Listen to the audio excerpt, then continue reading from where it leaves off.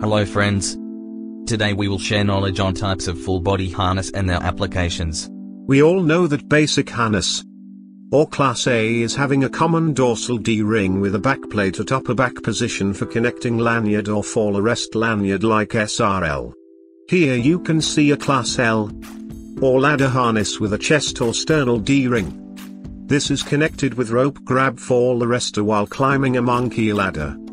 This is a work positioning safety belt. We can see the two D-rings on left and right side of the waist. Through these D-rings, work positioning lanyard is connected to provide hands-free mode to applicant, and restraint lanyard is attached to restrain the applicant from getting out of the safe area. Do you have any idea about this harness? Let me tell speciality of this. It is Class E or entry-exit harness used for confined space activity. You can see two D-rings on shoulders, which are attached with retractable lanyard of winch, assembled on tripod or davit arm. This is the most interesting one.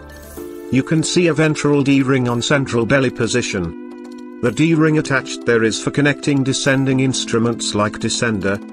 Descender application is mainly used in rescue, window cleaning of high-rise bidding and painting work.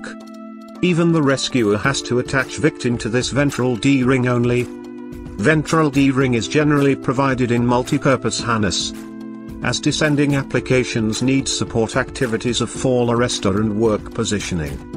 Never use a fall protection equipment without proper training, supervision and work permit. Bye bye. Write to us for your requirements. See you soon.